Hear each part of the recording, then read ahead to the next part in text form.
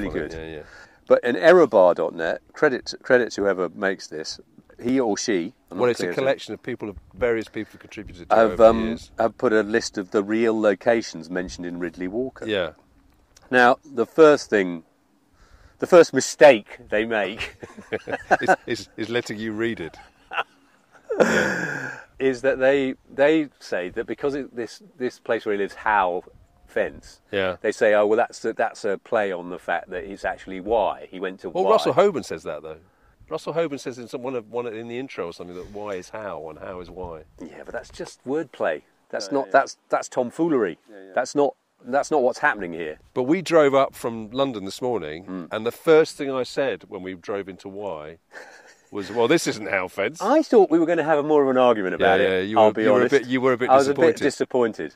Yeah, because Y is down on the flat bit. It's down there. It's not up high. That's correct. And then there is a description, of course, of them walking from Howe FENTS to their workplace down to Widder's Dump.